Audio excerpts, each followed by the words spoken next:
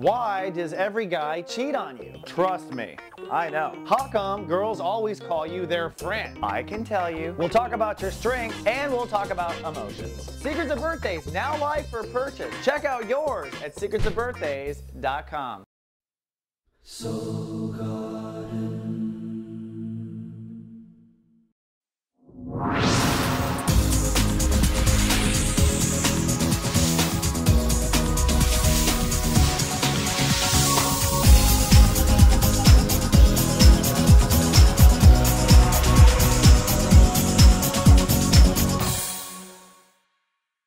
Hello and welcome to Soul Horoscopes Orbits Edition. My name is Christopher Rayman Witecki, and I consider myself your soul biographer, a person here to help you put together your karmic story through the orbits of what is above turns out to be what is below. And it's a pleasure to be back on the air.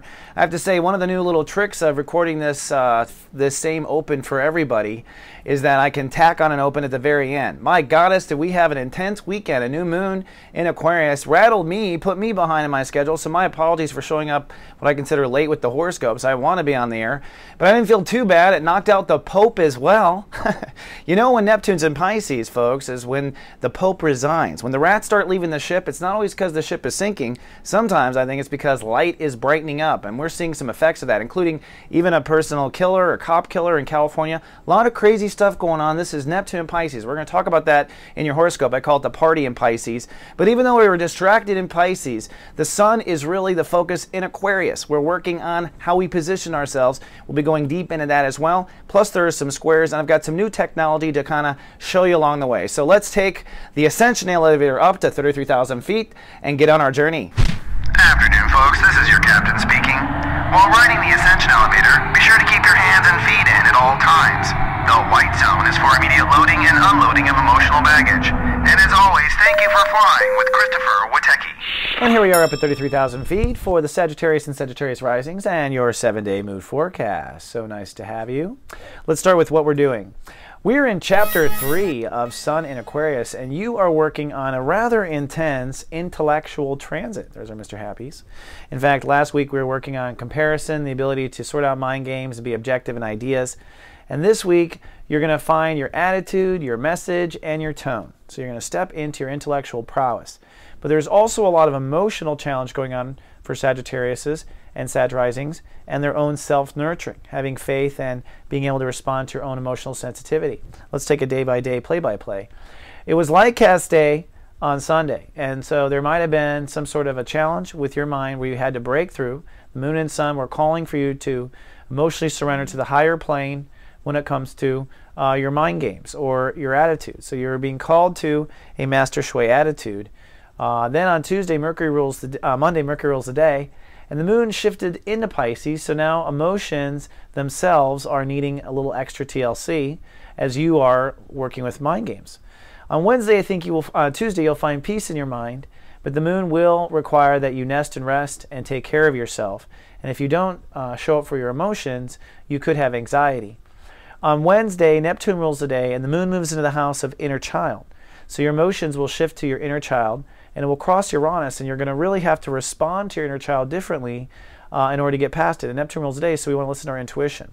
Thursday, I think, is sunny and childlike. Saturn rules the day. I think you'll be feeling strong, and the sun will come out, and you will want to play. On Friday, you'll want to take action on this month's topic, which is mind games. So whatever it takes to eliminate maybe a communication problem, whatever it takes to eliminate a mind game, you want to take action on that on that day. On Saturday, you're holding space. The moon has moved, by the way, in Friday and Saturday to your daily reality, so you are hyper aware on both these days. But you're basically holding space for the new attitude, or if you're waiting to hear back from somebody on a message or something, you might be holding space for that too. And then finally, our final day of the sun in Aquarius, we are challenged. Chiron is ruling the day, so this is a chance to enter into a master healing, but you'll be tested on your faith and tested on what you've learned. So your intellectual faith is tested at the end of the week. So we basically go from breaking through to being tested again. Kind of a challenging week. Now let's take a look at another graphic that I have started to develop that kind of animates the charts day by day so you can kind of understand it. These two green arrows are showing the trine that's going on between you trying to draw boundaries of inner faith and how those boundaries of inner faith pour directly into your emotional well-being or not well-being. So you have to face the weeds in your soul garden before you're going to feel good on earth.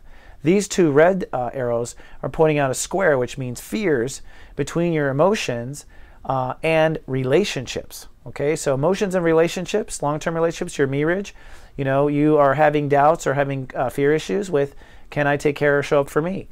Then the moon is crossing all the vulnerable areas. That's what this green arrow is showing.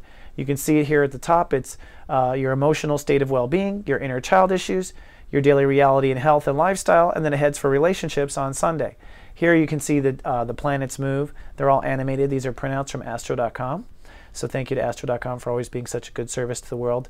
Here you can see the moon crossing these sensitive spots, crossing your inner child, stays in your inner child, goes to your house of health and lifestyle, and then heads for relationship expansion next Monday. And then finally, this is the square between your soul capital, self-esteem, and inner child. There's a, working out fears of, will I get what I want? Can my inner child have what it wants? Will I make enough money to get what I want? Working out the fears between heart's desire and literal soul capital or manifestation of money. All right.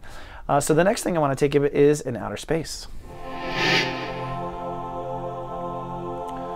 So the first thing I want to show is this party in Pisces, because this party in Pisces is what's going on right now in your emotional house, your house of home, family, and foundation. We've got psychic energy, I sense. We've got Mars putting aggressive masculine energy on your emotional well-being. We've got Chiron there, IB, and IB is really the healing planet, and it's there trying to help you heal your emotions and heal your childhood. And then you have your mind actually focused on your childhood and on your emotions, even though right now you're in an intellectual transit. So, and then the moon comes rushing through here on Monday, Tuesday, Wednesday. All right, so Monday, Tuesday, Wednesday is the moon rushing through this emotional sensitive spot. Mercury is going to retrograde through this spot, so the universe is really making Sagittarius and Sag risings figure out exactly what is emotionally upsetting them and how to get to your own self-nurturing. Neptune is there to help you your intuition to help you. Let's look at the important orbits. I'm just focusing the space on Pisces this week instead of all 12 states in a manifestation. I thought that was a bit much maybe. But Neptune is at step 2, which when it comes to just listen to your emotions are going to be rich with psychic truths. But you need to listen and get used to listening to this so you're starting to feel psychically aware. Chiron, the healing is you want to be decisive about what spiritual healing you want to have. So I want to clean up this stuff with my mother. I want to clean up this stuff with my father. I want to clean up these daddy issues or my inability to respond to myself or all this stuff. You just be clear and decisive. Then looking at 4 other orbits, I've stacked this with Mars, Mercury, the Sun, and the Moon. So you can stack up and see. Now, I think Tuesday is an interesting day because you want to be decisive on Tuesday about the actions you're going to take for yourself. Be clear about where you're going to decide to act. You don't actually act on it till Thursday, Valentine's Day, but you decide to act on Tuesday, and your mind needs to be step 11, I love me, I love you, if you just follow down the screen thing here. And then this is the Venus rule day, so when it comes to mind games, you are in step 6, you're returning to balance and order, giving and receiving, just staying open, breathing with the universe, right? Then on Valentine's Day, actually you're set up for decent Valentine's Day. Mars is in step 9, so you want to act on things that make you feel good. Act on self-compassion. So take some action on Valentine's Day for self-compassion. And then your mind wants to just be open with unlimited possibility, okay, which is what you do best. I love me and I am open. And that's how you get through it. And that's what helps you get the decision about your mind game and your attitude, I think, are these other 2 steps. That's why I want to show this step astrology. On Saturday, when you're just holding space, just your actions, you want to, Mars is saying, take actions on loving yourself, take actions on loving others, but only if you have the energy. And then on the day we are tested, your mind is at step 17. So you want to love, your mind wants to be, you basically just want to have loving thoughts and keep your intuition open. And the moon is in Taurus, so you're very hyper aware on this day. On this day that your mind is tested on its old games, you're hyper aware, and that's why Mr. Happy down there is not so happy. All right? So I just want to sum up really quickly. And I'm learning how to use my own chart here. I do this in every video where at the end I'm so in my head I can't figure out which one turns it off. All right, so in the end, I want to be clear on the different spots for Sagittarius risings, just to keep it clean. Ultimately, this is a test of week of emotions and how will you respond to your own emotional well-being. You won't be able to respond to your emotional well-being unless you've already faced your weeds and drawn boundaries in your subconscious about what it is that you're going to, what fears you're going to face and where you've decided to have faith. So you have to have that faith in place for you to do the emotional well-being work. Now, technically, this transit is about your mental attitude. So you're being very much tested on emotional well-being at the end of a mental attitude transit. And so, the test of the mind is to be there for the emotions, okay? There are fears between you and relationships that will work out. There are fears between your inner child getting what it wants and you having the confidence to do it. Just face those fears one by one as they come up with self-compassion and love, and really be there for your own emotional well-being this week, okay? Be the best mommy you've ever had. All right, let's wrap up. This week, my gratitude goes to you, the viewer. I just want to say thank you for always reaching out, for always looking for me when I've been off the air, for continuing to give me great positive feedback and allowing me to grow and be honest on the air and not have to pretend to be somebody else. I'm very grateful to be in this service. And if you watch my horoscope, Taurus, you'll see that I'm finding my place in the world, and it's so nice to be received by you. So thank you. Much gratitude to you. This is co-creation in the making right here live. Don't forget, if you'd like to connect to me personally, I do go on the air live in a Google Hangout called A Guided Hangout on Mondays at 12 noon Pacific. So we put that post on my Facebook, in the mothership, everywhere. So come on down, you can watch, you can chat, and you can ask me questions personally. This is my way of getting, and I'd love to hear your feedback on the horoscopes and what you think so far.